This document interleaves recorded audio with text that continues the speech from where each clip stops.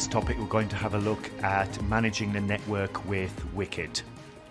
So now let's have a look at the features of Wicked. So what Wicked does is it parses the SUSE and Red Hat style network files. So they live in /etc/sysconfig/network, and we've got our interface files in there. And what they do is they parse those files and represent the information as XML. So what we can do is we can bring up or start up and shut down network interfaces, so ETH0, ETH1, etc. It does work with wireless perfectly well, but we're restricted to a single wireless network at the moment. But if you think about it, you don't normally have multiple wireless networks on a server. Usually they've got a physical interface. And the other thing as well is it is aimed a little bit at people who are using SUSE Linux Enterprise as a desktop rather than as a server. It has a DHCP 4 client, version 4 client built in, and it's also got a DHCP version 6 client built into it as well, so it's able to auto-configure DHCP version 6 addresses.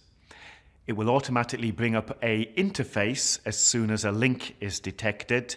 So if you start up your laptop and later on plug it into a Ethernet connector, it'll come up and automatically configure it. And it's implemented as a XML reader and XML writer. So to start networking then, so Wicked has a daemon.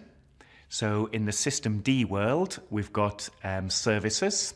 So we've got wicked.service. So that's for interface management.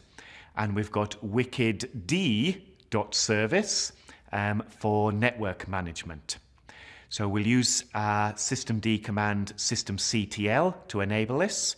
So systemctl space enable --force space wicked.service. And then let's go and start up the network management daemon. So systemctl space start wickedD.service. And once that's all up and going, we can then start up the network. So systemctl start again, wicked.service and network.service. So displaying interface information with Wicked.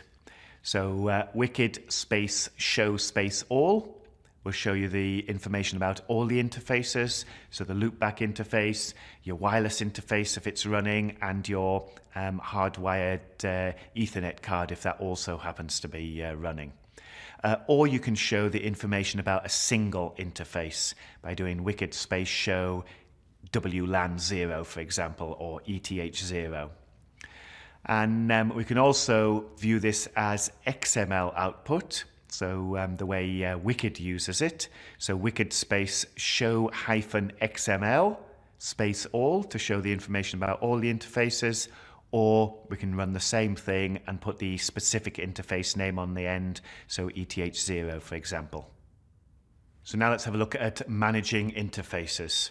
So to bring up one interface, we can just run the wicked command, wicked space if up and the interface name. If we want to, we can bring up an interface and read the content of the configuration from an XML file if we want to.